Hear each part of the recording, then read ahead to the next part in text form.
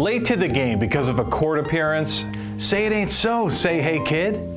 Hey, I'm Michael Callahan, and on this forgotten day in 1962, Matty Alou, not the great Willie Mays, started in center for the Giants against the Dodgers. In fact, Mays wasn't even at the stick when the game started.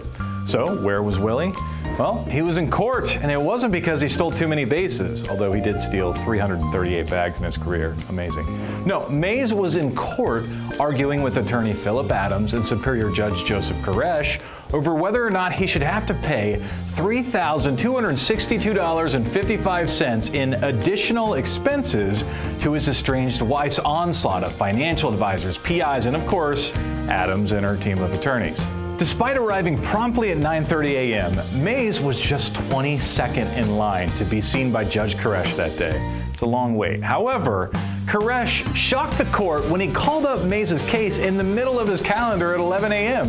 It seems Koresh was every bit as distressed by the idea of Mays missing the game as Willie himself, saying, "Mr. Mays, don't you have a ball game to go to now?" Mays replied, "I'm supposed to be there, but I don't want to pay for something I'm not supposed to pay."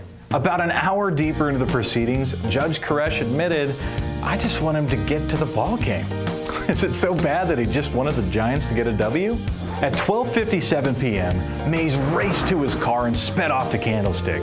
He arrived by the second inning, but wouldn't play until the seventh, when he struck out with 2 men on. In the ninth, he popped up to end the game.